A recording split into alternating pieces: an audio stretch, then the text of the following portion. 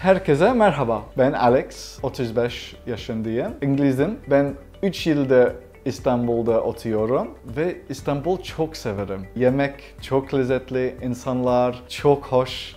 Ben Cambly'de eğitmenim. The biggest difficulty that I find Turkish people have is having confidence in speaking. But second to that is writing emails.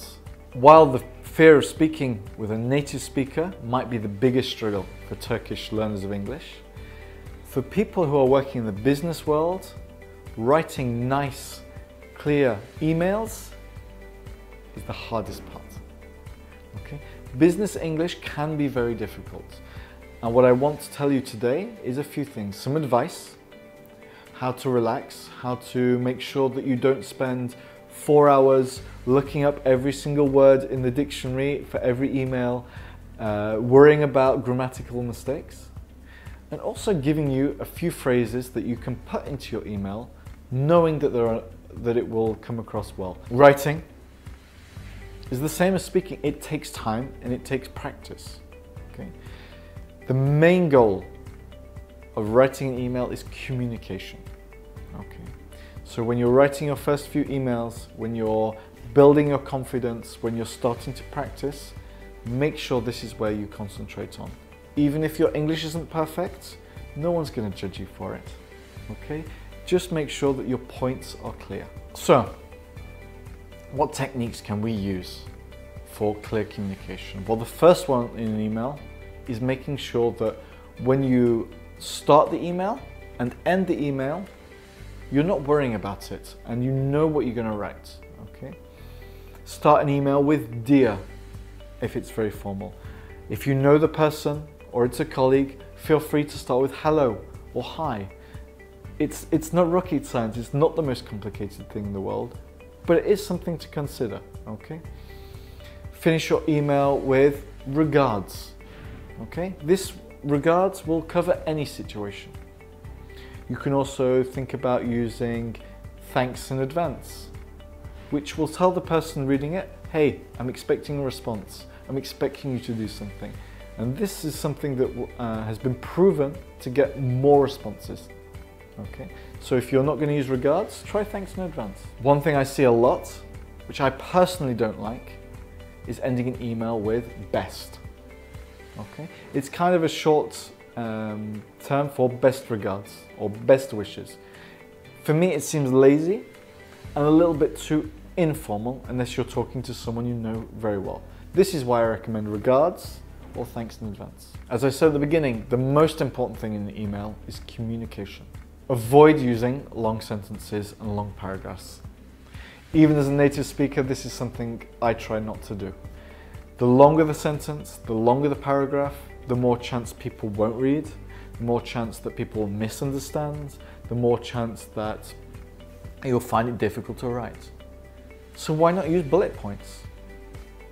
Why not break down your ideas into simple lines rather than trying to make an overcomplicated sentence?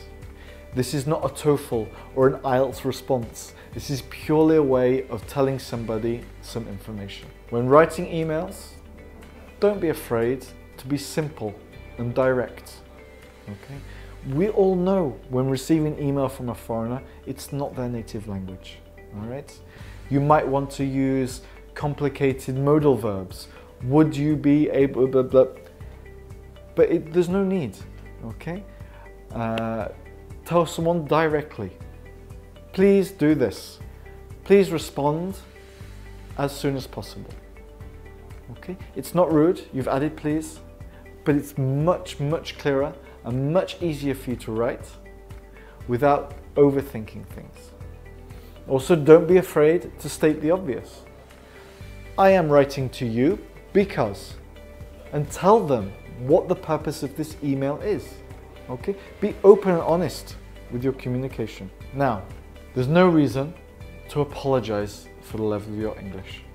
Okay? We all write at different levels. When I write Turkish, there are so many mistakes. But at the same time, every time I write, I'm learning, I'm practicing. I notice my own mistakes. Other people point out my mistakes. Okay, this is the way we get better. Practice and getting rid of mistakes. So don't need to apologize for your English, okay? Be proud that you speak a second or a third or a fourth language. This is something that you should enjoy doing. You can be open. Tell people, if you don't understand this part, please tell me. Okay? Again, we use the simple sentence, please tell me. And it shows that, okay, this part, I am not so sure in my English, without apologizing. Just, if you're not sure, please tell me. Such a simple way to be so kind and so open that you're bound to get a good response from your address. Another thing you can do is summarize the email. Okay? This gives people the chance to understand what the email is about. You might have 5 people or 10 people reading this email, but it's only relevant in detail to 1 or 2. The last piece of general advice I want to give you is ask friends and colleagues. In Turkey, sometimes people are ashamed of their level of English. They are embarrassed. Oh, my English is so bad, I don't know anything. They are worried that other people will judge them for their levels of English. The only way you're going to get better is to practice. You might not have a Cambly tutor available to you 24/7 at your desk at work, but you do have colleagues. Okay? You can ask them for help. You can ask them, hey, do you know a way of saying this in English? Could you look at my email for me? They will advise you. They might not know the right answer, but at least you can work with them. Later, if you really want to check, did I write the correct answer? You can ask a Cambly tutor. There are Cambly tutors who are experts in writing business emails using business English. They can give you the most English way of saying something. And slowly, every time you use these phrases, every time you write a new email, your English will improve.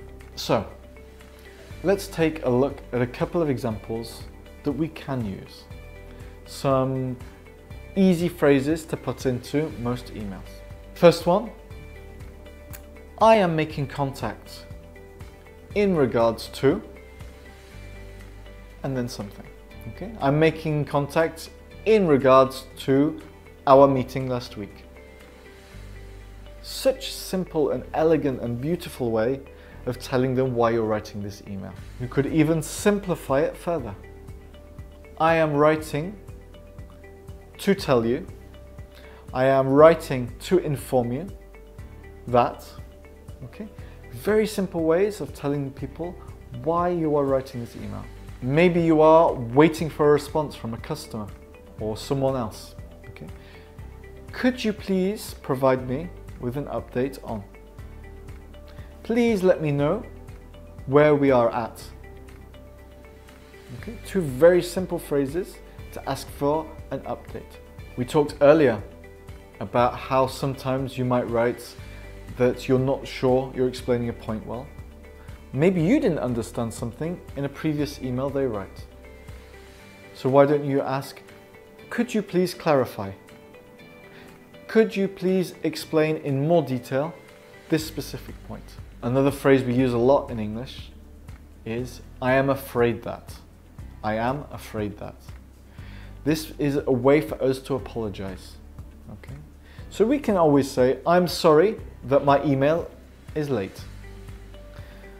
But more common, we would say something like, I am afraid that I cannot help you in this issue. Okay, it's a way for us to apologize. I'm afraid that. Another thing you might want to express or talk about is something you didn't like from the other person. In this case, we often say something like, I am disappointed to learn that.